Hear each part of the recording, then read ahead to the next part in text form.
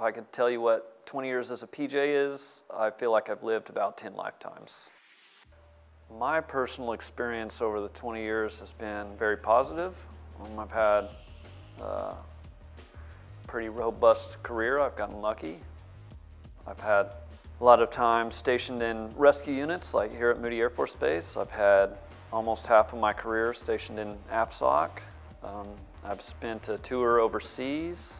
I've had 7 deployments. All total, I've probably got close to 5 years, so a quarter of my career is spent in a deployed location or overseas. So I've had a really good, really positive experience. What a pararescueman does is mainly focused around personnel recovery, and so most of our training and effort goes into preparation and accomplishing that goal. It's special because, you know, we trust each other maybe a little more than I'd say a normal working environment would, because we got to trust that guy that he's looking for the right stuff and he's setting us up for success, because, you know, if they potentially miss something, it could potentially be our lives.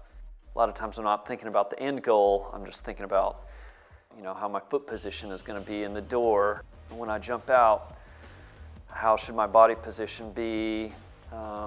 My hand, where I put it on the other guy's rig, is that going to interfere with his emergency system? How can I mitigate that risk? That's really all I'm thinking about.